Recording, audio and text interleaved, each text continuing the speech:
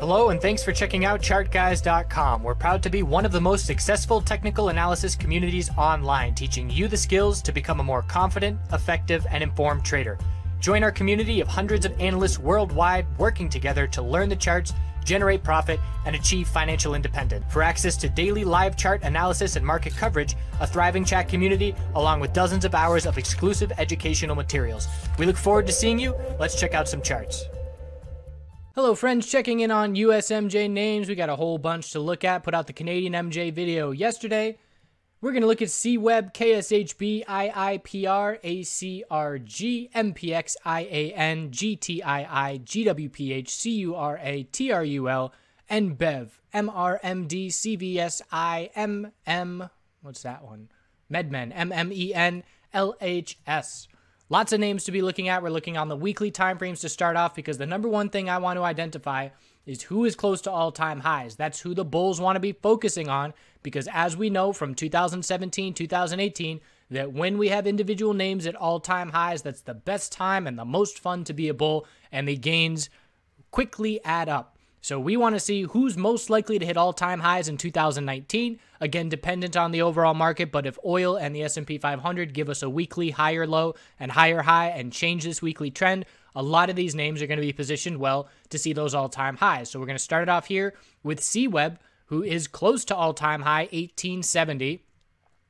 And again, we're in an area with a lack of resistance on the weekly time frame. We had a tightening equilibrium break bullish, where we had the low, all-time high, higher low, lower high, higher low, bull break. We are extended, and the daily time frame has not really started to consolidate. The bulls aggressively bought the dip on Friday from profit taking. This is one of those names where you have to be cautious because the swings are significant. 1775 is where we opened, and the low of the day was down at 1661. That's well over a 5% pullback. And again, I play with smaller capital on these less liquid names that are harder to play with larger capital and that move greater percentage swings due to their lack of liquidity and lack of market makers due to the fact that they're not on a major exchange like the NYSE or the NASDAQ. So healthy daily consolidation is underway. We're looking for a higher low to form compared to 1228. That was our last higher low. The bulls have tons of space. We know a daily higher low is going to form eventually, and we want to see an hourly trend change to mark the daily higher low being established. So with the action on Friday, we have the low of the pullback, the high of the hourly bounce at this point, which is up at 1741 resistance, and what we have to see is a higher low, get my paintbrush, higher low, and then a continuation move on the hourly to change this trend and to give us the indication that the daily higher low has been established. So if we do not change the hourly trend with a higher low and a higher high, we're still going to be looking for consolidation on the daily time frame. But this is one of those names where once we form a daily higher low, we are going to be looking for bulls to buy that dip, because if we see a break of 1788, we're just a 5% move away from the all-time high and potential blue sky breakout. Keep an eye on CWEB Q1 2019. Let's just say all of 2019. Because the bulls are positioned so close towards those all-time highs. KSHB, another one of those names. Look at that weekly volume. That is absolutely massive, and it has led to a clear bull break of a lot of key resistance levels. This is another name where once we cleared 693, the next resistances we have are 740 and 851, the all-time high. No resistance, very limited resistance at this level. When we consolidate, we will absolutely look for a weekly higher low to form and a daily higher low to form. This is one of the names that just has not consolidated. Look at this block of volume leading into earnings and then following earnings, and we're watching for healthy daily consolidation. A pattern that stands out to me is every single day we have a higher low now for 12 days in a row. So when we lose that pattern, that means daily consolidation is underway. So the first support level is 665. If that breaks, we're looking for a daily higher low to form in the lower $6 range. And again, if we see a higher low and higher high on the daily, we're going to be looking right back up towards that all-time high. KSHB, another name, we're anticipating that it's going to dual list, or I should say get uplisted in the US on a major exchange at some point this year, and it's positioned well to be looking at those all-time highs if the market strength continues. IIPR, another one. So the weekly bounce is significant at this point. We know that we're likely to have to consolidate for a higher low before we get back to that all-time high level, but it's not far away at this point. 10%, even less than that, 8%, and we've got an all-time high. So the daily time frame saw a significant bounce with the rest of the market. Little bull flag of consolidation attempting here, but we have to see a break of this double top, 52.49 and 52.43. That's the range to be watching, at least 52.49 to 50.16. This is another one with significant percentage swings from the high of Wednesday to the low of Thursday. That was a pullback of about 4+%. So that's the tight sideways range. If we see a break of 50.16, further daily consolidation is coming for a higher low to have to form. If we get the bull break of 52.49, 53.98 is the next level. And again, the all-time high proximity is right there. And we're looking for the bulls to hit all-time highs this year. If the overall market bulls cooperate, which they are currently doing, we need that weekly higher low and higher high. At this point, you've been watching my videos all weekend. You know that that's the most important factor, as I've mentioned it 800 times. Weekly oil and S&P 500 trend changes will have this sector positioned very well. ACRG, another one with that weekly equilibrium playing out as anticipated, where we had the high, all-time low, the very significant bounce had us looking for just a lower high to be set because the bulls exhausted themselves to the upside. We need a higher low to form on the weekly. This is going to be an awesome weekly equilibrium to be watching into Q1 2019. So our lower high is now set, 25.08. We're going to look for a higher low to form, and looking at the daily consolidation here, healthy pullback so far, and we're going to look for a daily continuation. Actually, let's say that at this point, we close at the low of the day with bearish momentum into the next week, and the size of the pullback at this point means that when we do bounce, we're likely to not just see a continuation move with a higher low and then move to all-time highs. We're likely to see a lower high form on a daily bounce attempt and either a tightening range or a lower high and lower low, which it would indicate that the weekly higher low is then looking to form. Ideal scenario for the bulls is to hold $18, visually speaking. That's just a level that would keep the bulls in control and have that be a healthy higher low, and then we would see a bounce and make our way back to that level, but not anticipating a weekly break unless there's some kind of news event, but likely to see this weekly pattern tighten up into late February, early March, I would say. So this is one to be watching on the back burner because it still needs to develop a bit. But again, all-time high proximity, certainly close. MPX, January 15th, we have the vote for the merger to be watching between MPX and IAN. There's still a small discount on the MPX shares if it does go through, and we're watching the potential of a cup and handle pattern on the daily time frame. But right now, the weekly time frame is tightening up with this key resistance test, and it's this left side of resistance at 98 and 99, healthy consolidation, inability to break resistance, healthy bull flag attempt here. You can see the volumes picking up the last 3 days with a tight range. Volume precedes price. Let's see if these bulls can break 97, 98, 99, one psychological, break all four of those resistance levels in one day. We will likely see a daily volume spike, and that will confirm the bull break to have us looking up at the next resistance of 106, 6% away. I'm very interested in MPX this coming week. I do believe that it's more likely than not that we get a bull break of these levels with that vote coming up and that vote anticipated to pass, and then we'll see the merger of shares between MPX and IAN. IAN is a little bit less bullish. It's still a tightening weekly range here as well with our low, high, higher low, and unable to break resistance at this point. This is a nice equilibrium that's still intact. Most names broke their equilibrium without giving us a nice tightening range, and here we have a nice tightening range forming. So our lower high was set at 614. We're looking to pull back and form a higher low compared to 475. Bulls have a lot of space to work with. If we break 578, the low of consolidation at this point, we know further pullback is coming, and to be patient, to wait for the bulls to shift that momentum. And if we see a break of 614, that tells us very brief consolidation, and bulls are ready to continue their strength. So keeping an eye on IAN as well. And this is going to be one of our top plays for the USMJ sector, and not necessarily due to positioning with proximity to all-time highs, as that's not in the picture at this point, but just in terms of being a major player. Once these two companies merge, it's going to be, they're going to be the top tier 1 names of the US sector, where right now we have GWPH as the main OG sector leader just in terms of size and where it's listed. IIPR is listed on the NYSE. It was the first marijuana IPO on the NYSE, so they have access to broader capital with these markets. But we're looking at TRUL, MedMen, IAN as some of the major players fundamentally speaking, and with their size and their revenues. So those are on our top watch for 2019 as well. So once this merger goes through, as we are anticipating, it'll be one solid company, and we'll be watching the progress from there. GTII. So GTII, increasing bull volume on the weekly. This is a name where we don't have a weekly trend change. It's a lower high, lower low pattern from the all-time highs, and where this bounce is coming straight from the lows. There's a lot of individual names that formed a weekly higher low and then broke resistance. That's a trend change.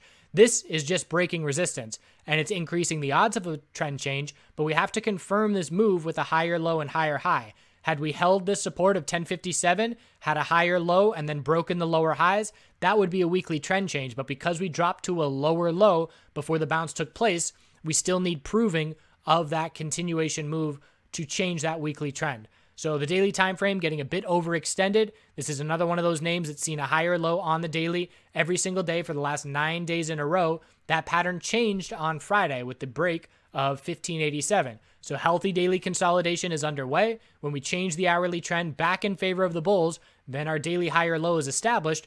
And if these bulls can turn around and break 1631 and 1643 on Monday, that will change the hourly trend back in their favor, and our new daily higher low will be established. Remember, some of the Canadian names have already formed little daily higher lows and seen continuation. That's what every single individual name wants to see happen, and GTII is working on a potential bull flag at this point and is going to be looking for that continuation. So this is going to be one of the major USMJ names that we watch as well, but we need to see a bit more follow through on that weekly time frame to confirm that trend change. GWPH, this is the major name in the sector. It's seeing the V-shaped bounce with the S&P 500. The biotech sector is a big influence here on GWPH because it's in that sector.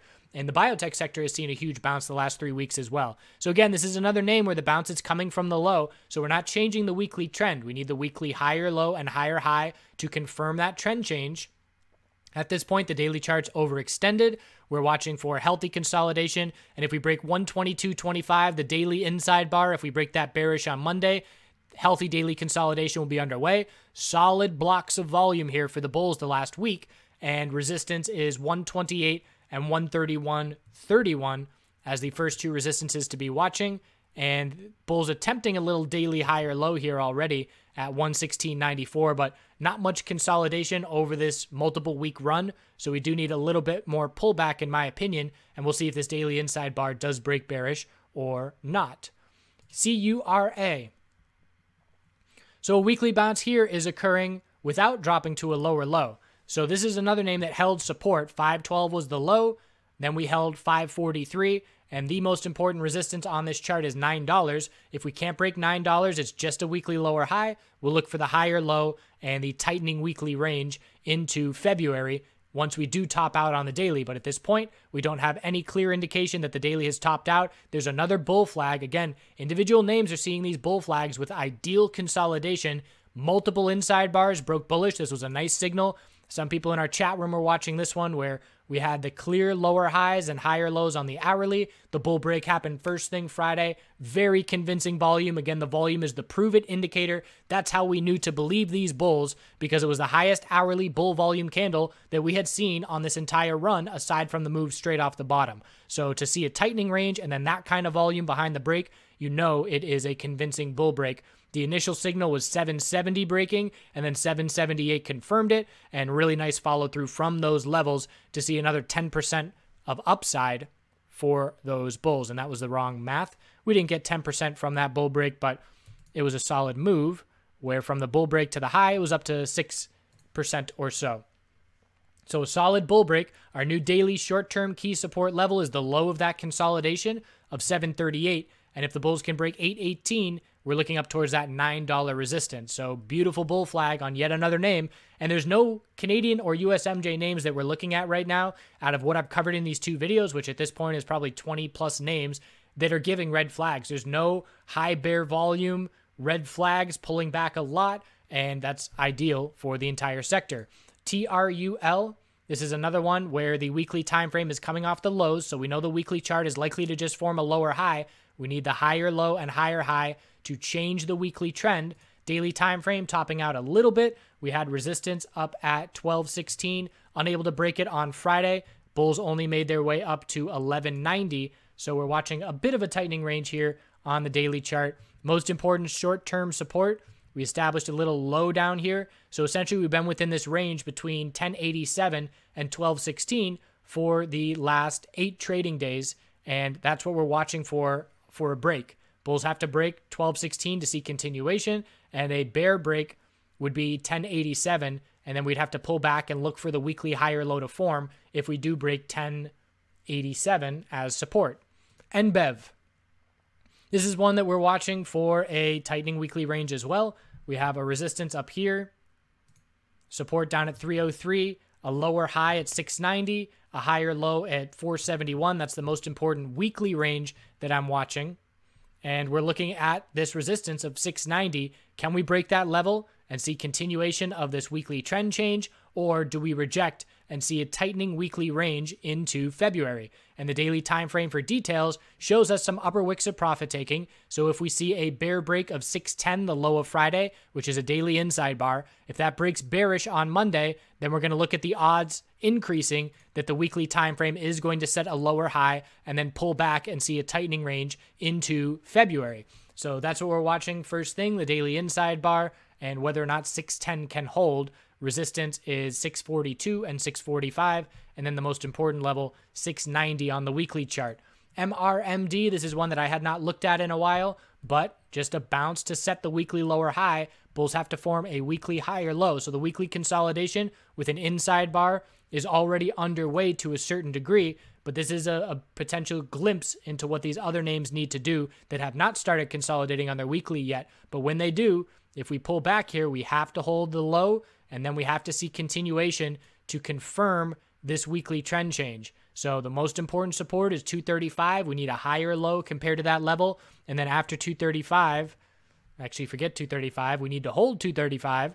And then bulls need to break 411 as the next resistance. So looking at more details on the daily, we can see we topped out at 411. We're trying to establish a base of support. And at this point, for the hourly time frame to change the trend in favor of the bulls, convincingly, there's our double bottom of 333 and 334. And if the bulls can see a break of 370, we will convincingly have our daily higher low established, and the bulls will try and make their way back to 411.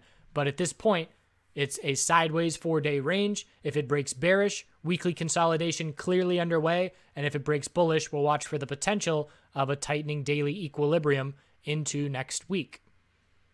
CVSI, love this weekly chart. I'm going to continue pointing it out until it breaks because it's a beauty of an equilibrium with our high, low, lower high, actually up there at 654, higher low at 333, lower high, higher low, and now a weekly inside bar. So again, how this weekly inside bar breaks next week is going to shift the odds of which direction this weekly equilibrium is more likely to break. It's a higher risk, higher reward entry if you're going to act on that signal alone.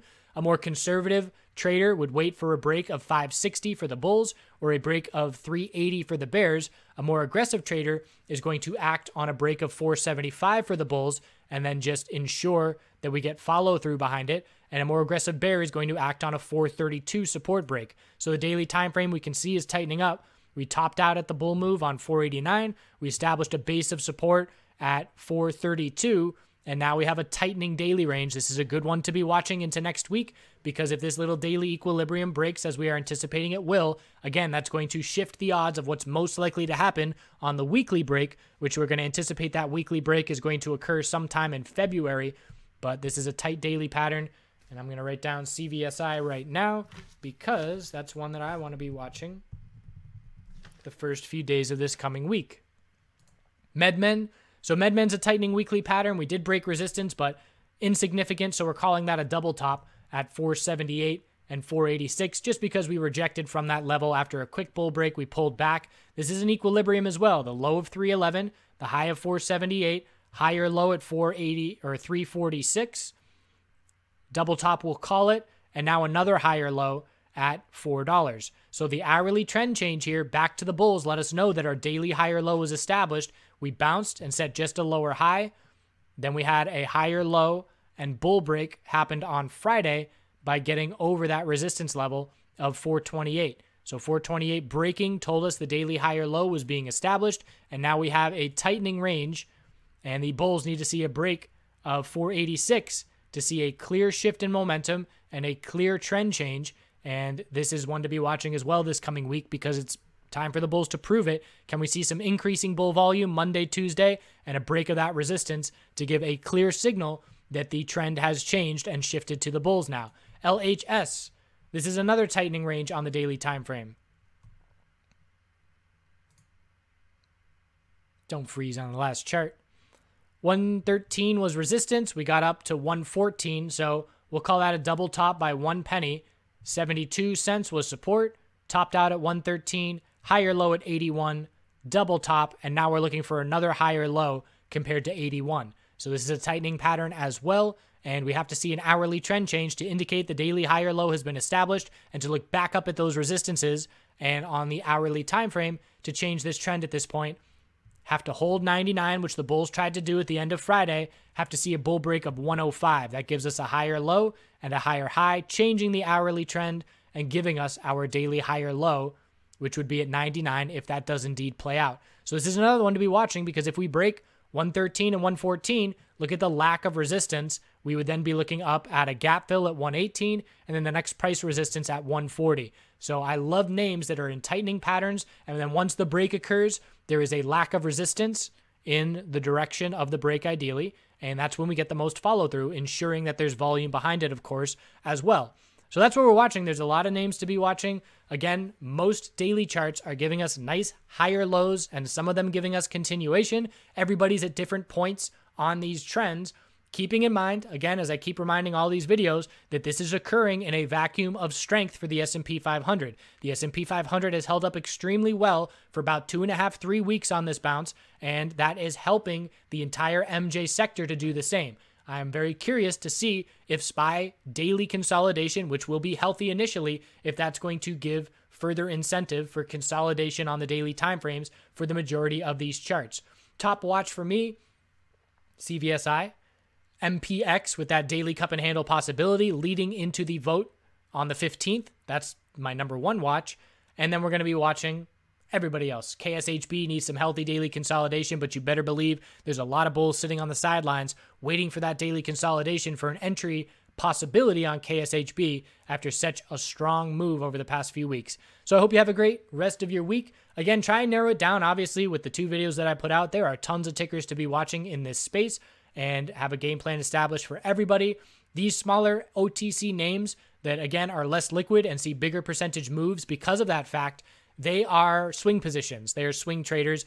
Unless you're using small capital, it's really hard to enter and exit for day trading these names. So I would suggest swing trading or long-term game plans on all of these names. And then once they uplist, if they do, like KSHB, we'll get more liquidity, more opportunity for day trading, more volume, and that's something we're keeping an eye on in this space as well, as it is still in its infancy. We have not seen these names mature to large capital markets, and any institutions trying to get into these names are struggling big time. You know, if it's hard to enter a 6-figure position, it's hard to enter a 7-figure position like some of these larger institution or hedge funds are going to be looking to do. So that's why my feelings that the USMJ percentage gains are going to outpace the large cap names that have already hit the spotlight in the Canadian side of things.